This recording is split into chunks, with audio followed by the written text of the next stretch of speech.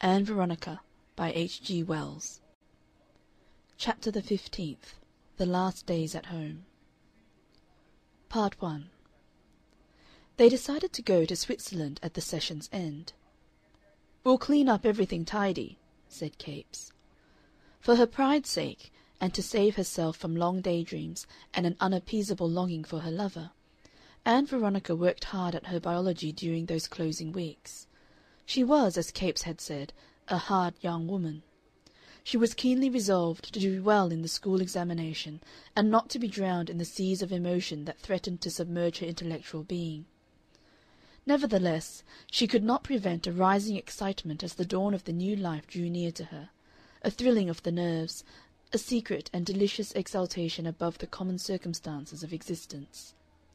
Sometimes her straying mind would become astonishingly active, embroidering bright and decorative things that she could say to Capes. Sometimes it passed into a state of passive acquiescence, into a radiant, formless, golden joy.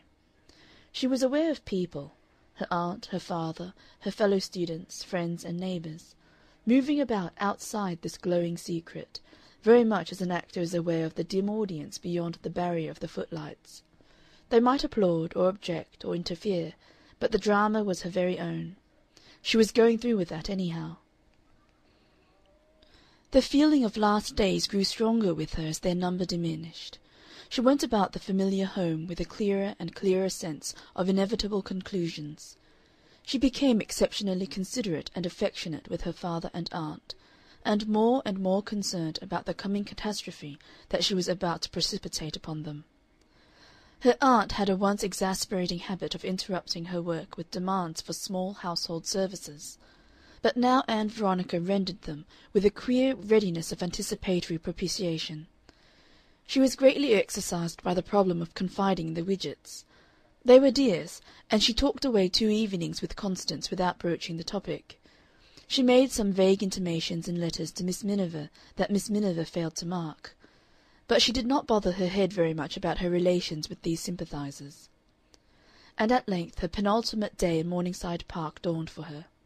She got up early and walked about the garden in the dewy June sunshine and revived her childhood. She was saying good-bye to childhood and home and her making. She was going out into the great multitudinous world. This time there would be no returning. She was at the end of girlhood and on the eve of a woman's crowning experience. She visited the corner that had been her own little garden. Her forget-me-nots and candytuft had long since been elbowed into insignificance by weeds. She visited the raspberry canes that had sheltered that first love affair with the little boy in velvet, and the greenhouse where she had been wont to read her secret letters. Here was the place behind the shed where she had used to hide from Roddy's persecutions, and here the border of herbaceous perennials under whose stems was fairyland. The back of the house had been the Alps for climbing, and the shrubs in front of it a terrain. The knots and broken pale that made the garden fence scalable, and gave access to the fields behind, were still to be traced. And here against a wall were the plum trees.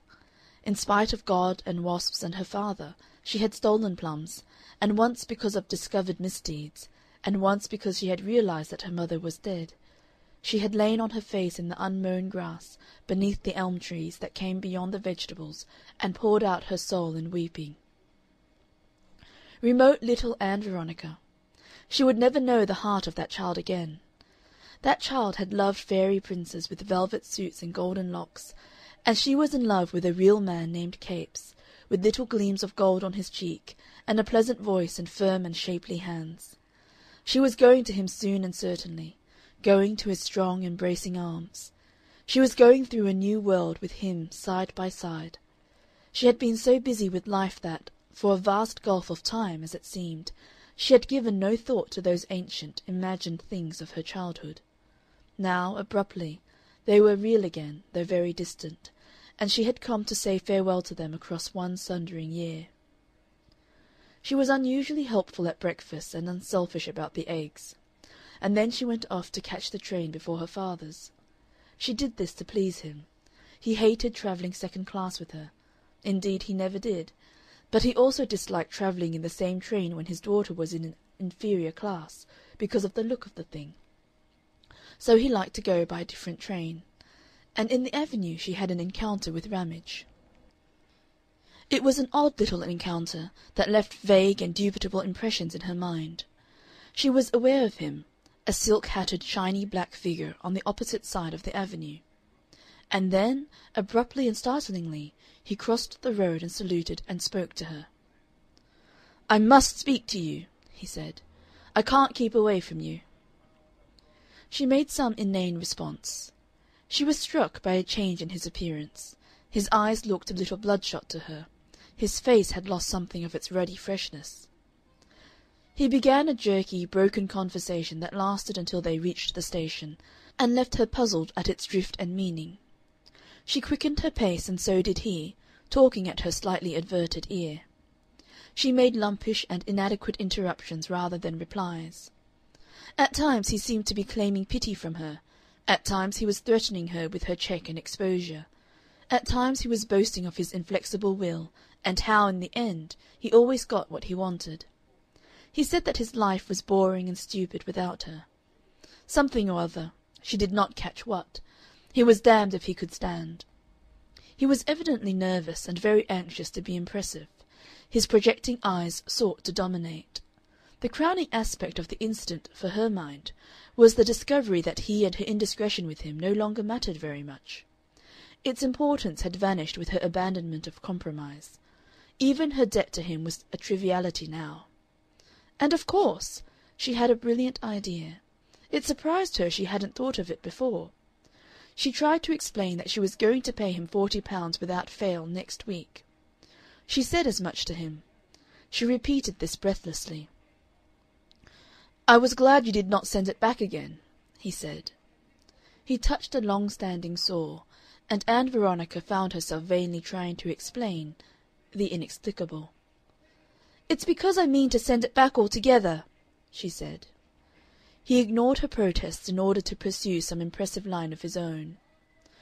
"Here we are, living in the same suburb," he began. "We have to be modern." Her heart leapt within her as she caught that phrase. That knot also would be cut. Modern indeed! She was going to be as primordial as chipped flint. Part 2. In the late afternoon, as Ann Veronica was gathering flowers for the dinner-table, her father came strolling across the lawn toward her with an affectation of great deliberation. "I want to speak to you about a little thing, Vee," said Mr. Stanley. Ann Veronica's tense nerves started, and she stood still with her eyes upon him, wondering what it might be that impended. "You were talking to that fellow Ramage to-day, in the avenue, walking to the station with him." "So that was it?" "He came and talked to me."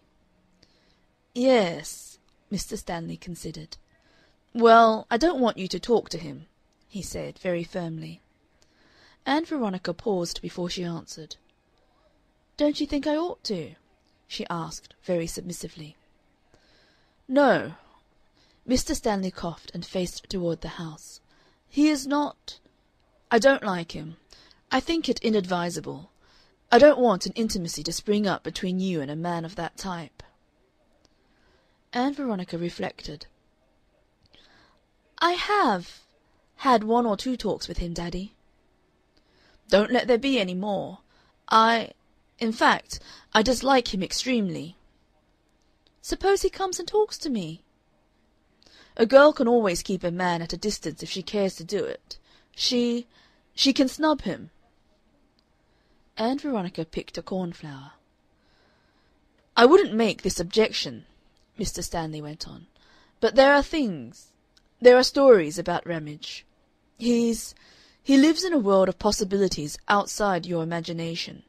His treatment of his wife is most unsatisfactory. Most unsatisfactory. A bad man, in fact.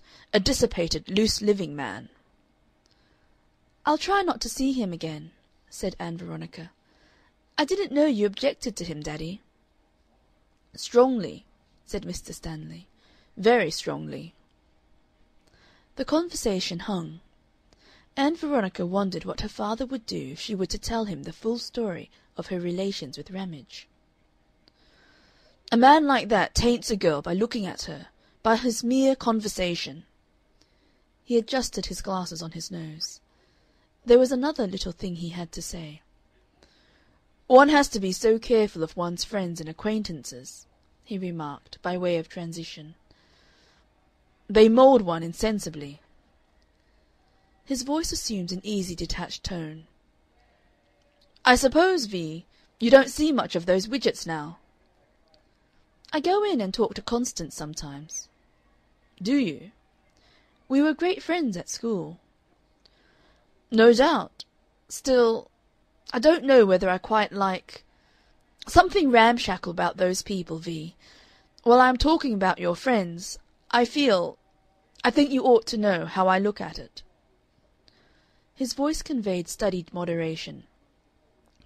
"I don't mind, of course, your seeing her sometimes.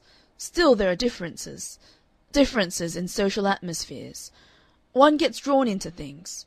Before you know where you are, you find yourself in a complication. I don't want to influence you unduly, but they're artistic people, V. That's the fact about them. We're different." "I suppose we are," said V, rearranging the flowers in her hand. "Friendships that are all very well between schoolgirls don't always go on into later life. It's a social difference." "I like Constance very much." "No doubt. Still, one has to be reasonable.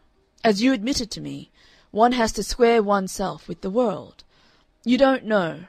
With people of that sort, all sorts of things may happen. We don't want things to happen." Ann Veronica made no answer. A vague desire to justify himself ruffled her father. "I may seem unduly anxious. I can't forget about your sister. It's that has always made me. She, you know, was drawn into a set. Didn't discriminate private theatricals." Ann Veronica remained anxious to hear more of her sister's story from her father's point of view, but he did not go on. Even so much allusion as this to that family shadow, she felt, was an immense recognition of her ripening years. She glanced at him. He stood a little anxious and fussy, bothered by the responsibility of her, entirely careless of what her life was or was likely to be, ignoring her thoughts and feelings, ignorant of every fact of importance in her life, explaining everything he could not understand in her as nonsense and perversity, concerned only with a terror of bothers and undesirable situations. "We don't want things to happen."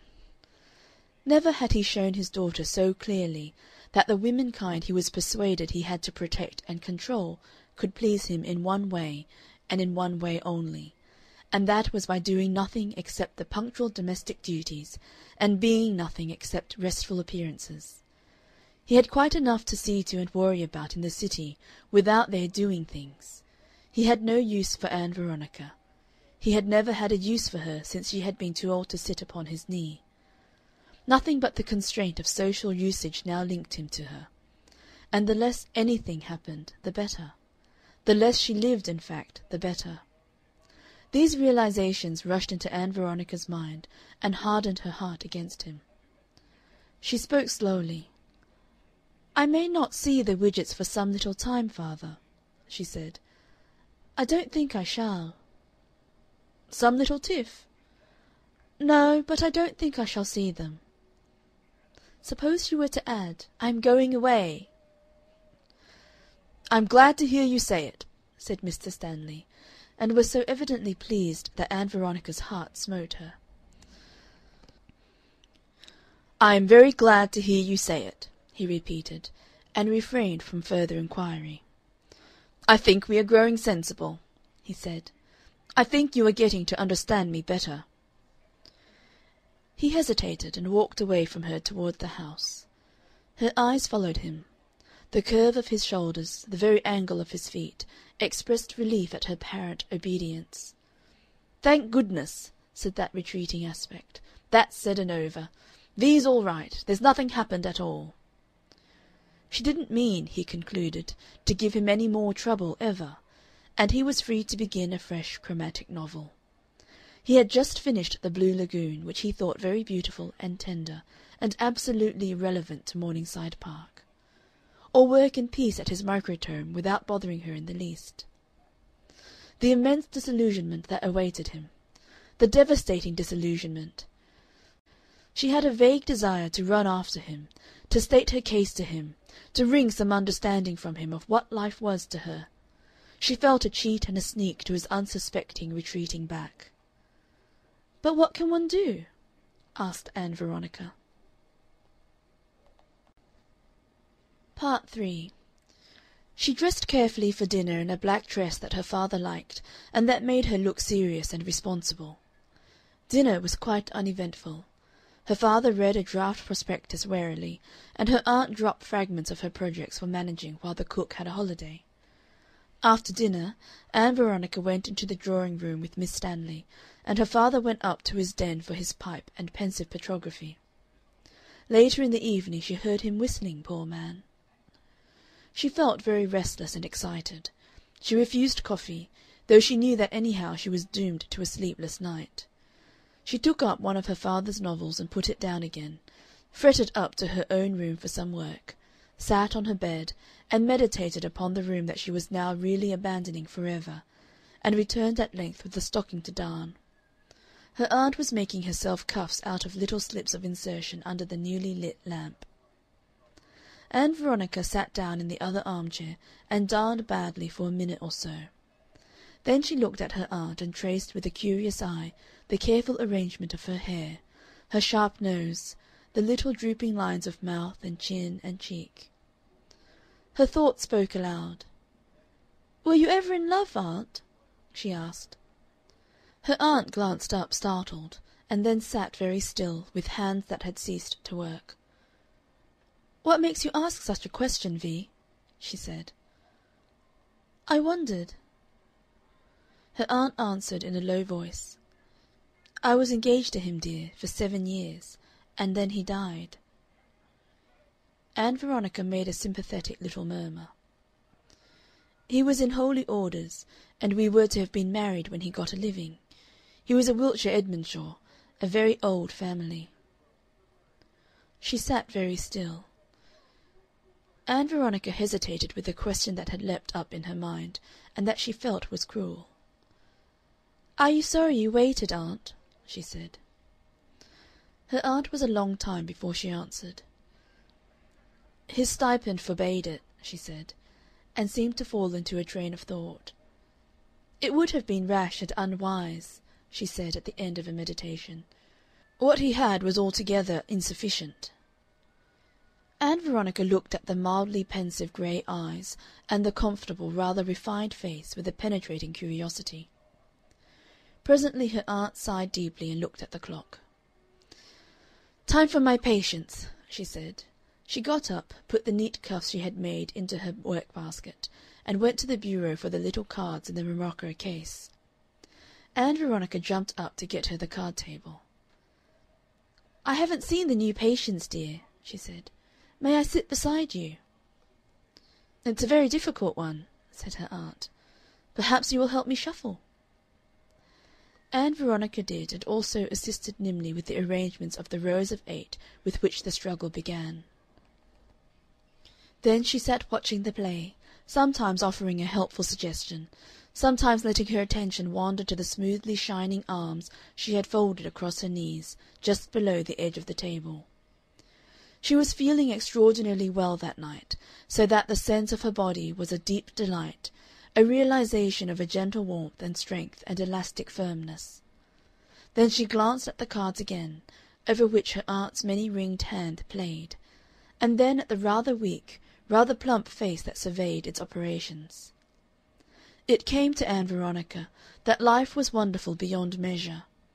It seemed incredible that she and her aunt were indeed creatures of the same blood, only by a birth or so different beings, and part of that same broad interlacing stream of human life that has invented the fauns and nymphs, Astarte, Aphrodite, Freya, and all the twining beauty of the gods.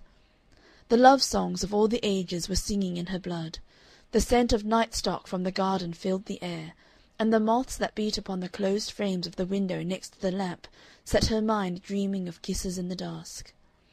Yet her aunt, with a ringed hand flitting to her lips and a puzzled, worried look in her eyes, deaf to all this riot of warmth and flitting desire, was playing Patience. Playing Patience, as if Dionysius and her curate had died together. A faint buzz above the ceiling witnessed that petrography, too, was active. Grey and tranquil world. Amazing, passionless world. A world in which days without meaning, days in which we don't want things to happen, followed days without meaning, until the last thing happened, the ultimate, unavoidable, coarse, disagreeable. It was her last evening in that rapid life against which she had rebelled. Warm reality was now so near her she could hear it beating in her ears. Away in London even now Capes was packing and preparing. Capes, the magic man whose touch turned one to trembling fire. What was he doing? What was he thinking? It was less than a day now, less than 20 hours, 17 hours, 16 hours. She glanced at the soft ticking clock with the exposed brass pendulum upon the white marble mantel, and made a rapid calculation. To be exact, it was just 16 hours and 20 minutes. The slow stars circled on to the moment of their meeting, the softly glittering summer stars.